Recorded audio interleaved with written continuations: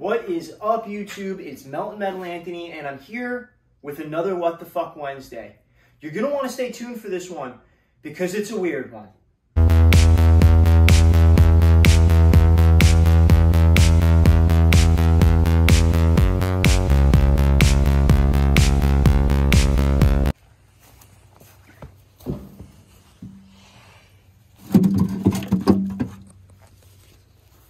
All right, so today I've been wanting to test something for a while for you guys, and I just didn't know the right time, and quite frankly, I really didn't have time. But right now is kind of my slow season. All the general contractors I work for are closing their accounts out, so I have a little bit of spare time on my hands. I do have a couple of projects coming up, a couple of bids in the works, but honestly, I'm foreseeing that happening next year. Anyway, back to what are we doing with this What the Fuck Wednesday? Well, you see this battery I got here, and you see these jumper cables.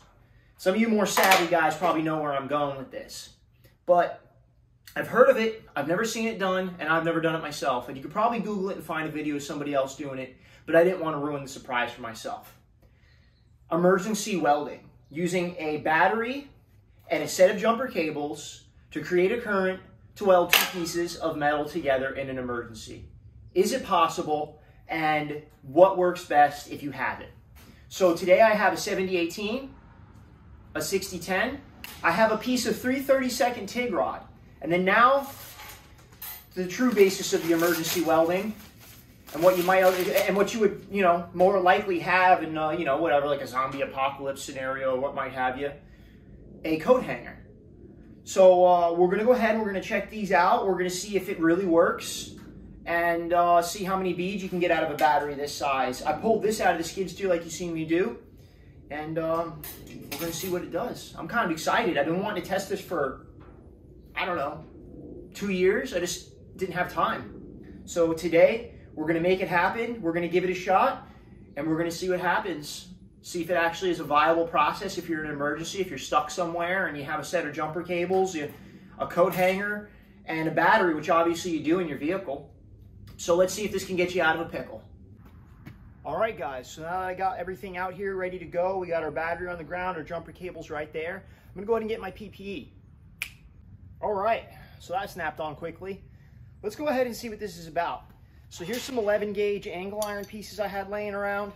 I figured these would be a pretty good little test because I can just clamp these together with the negative side of the battery cable, and then go ahead and try to run a bead along the top, and then maybe run one in here and just see what it's about and see what happens. So I went ahead and cut the bottom piece out of the coat hanger because obviously I can't clamp the whole thing in there and try to use that as a welding rod.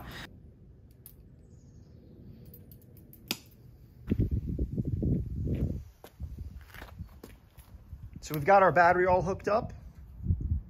So here's the first problem I'm having, and just getting it in the jumper cables is very difficult. This is not what they're made to do, so let's see what happens.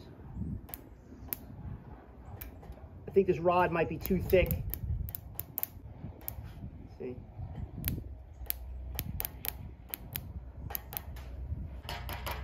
Okay, so that's not working.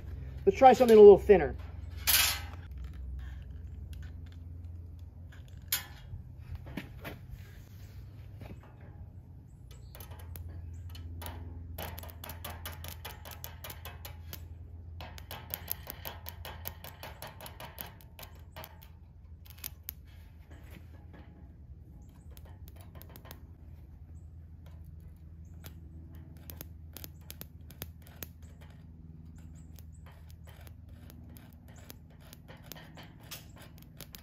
So the coat hanger is really not working very well either. This is sticking in there the best.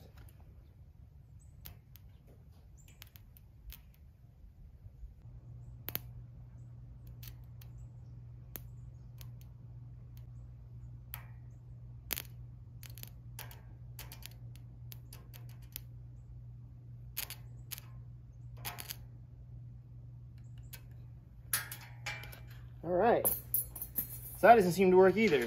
Try the 7018.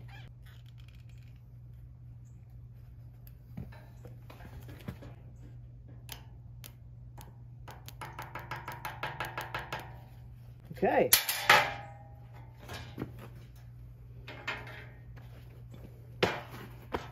All right, guys, after failing with the 7018, the coat hanger, the 6010, and the 3/32 TIG rod, I went and got myself a 6013 I had laying around. This is a sheet metal rod. I've used this like the last time I really used it was on that stairway project you guys seen me do. So this is the smallest thing I have left. It could be that this battery is just undersized. This is the only battery I'm willing to ruin to do this. So if I can't get it to light up with this one, kind of out of options. But let's see if it'll run this 6013 3/32 rod, or 16th rod actually. This is a 16th. Smallest thing I have. Looks like it's touching.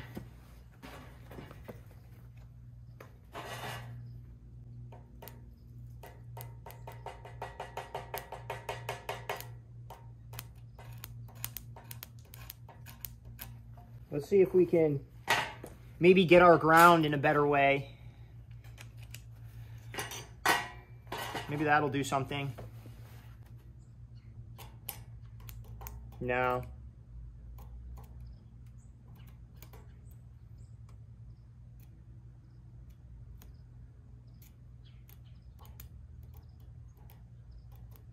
It's almost getting hot enough to weld. Let's see what happens. It's doing something. Weld, baby. It don't have enough of something. Weld, baby. Weld. Oh, it's melting the rod. I don't know. I don't know, guys. Let's try reversing the polarity and see what happens then.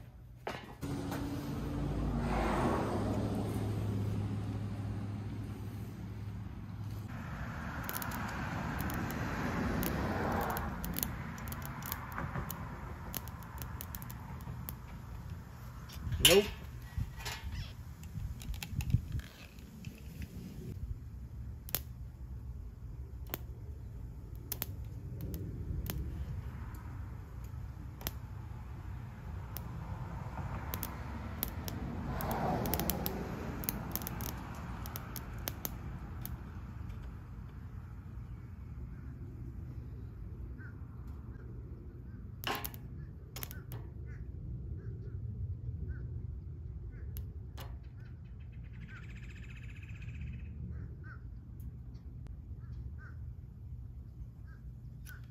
All right. Whew.